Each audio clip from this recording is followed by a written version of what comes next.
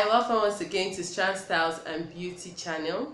So today I'm going to be showing you how I made the rice water I used for my 7 and 14 days rice water challenge for extreme hair growth.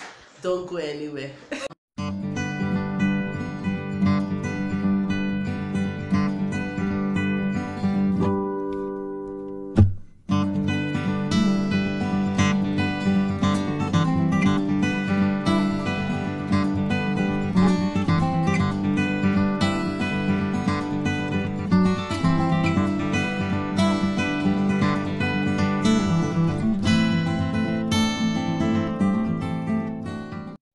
So this is the brand of rice that I used.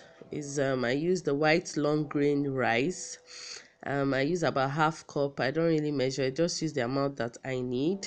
So you need that, and you need water and a plate with an airtight lid. So you pour the rice into the plate and wash it thoroughly with room temperature water. You don't need hot water. I wash mine about 2 or 3 times to get rid of the dirt or impurities. Just make sure that there's no weevil inside and it's clean.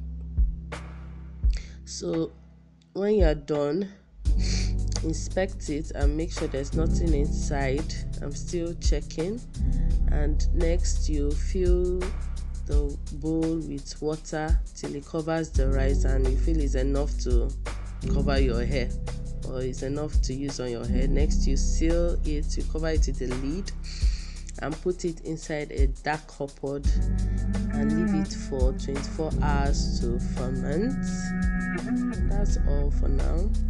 So after about 12 to 24 hours, you bring out the container and swirl the rice to bring out the cloudy substance.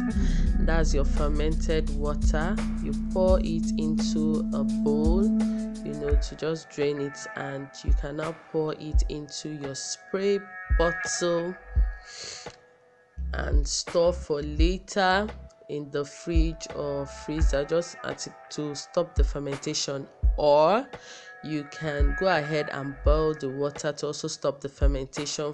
Boil it for some seconds, make sure that it's not too hot. Here I'm about to use it as a hair rinse, so you check if it's too hot and you can transfer it into a bowl, and if it's too hot you can store it in the fridge or freezer to cool down. And that's all. You are ready. Your fermented rice water is ready to use. So simple. So I hope you really understood what I just did in that video. If you didn't, you can leave a comment below. So note that you can use any kind of rice as long as it is not plastic rice. Yes, I learned that there's something called plastic rice, and you can test it by putting the rice in water, and if it drops then it's good rice, but if it floats it's plastic rice. So don't use plastic rice, please. It's not even healthy. In my next video I'll be showing you how to use this rice water to grow your hair, how to apply it, especially for low porosity hair such as mine. So if you really like this video, give it the thumbs up and subscribe and click the notification bell or turn on the post notification so that you don't miss subsequent episodes so that you don't miss subsequent episodes or subsequent videos posted on Strand Styles and Beauty. Take care. Bye.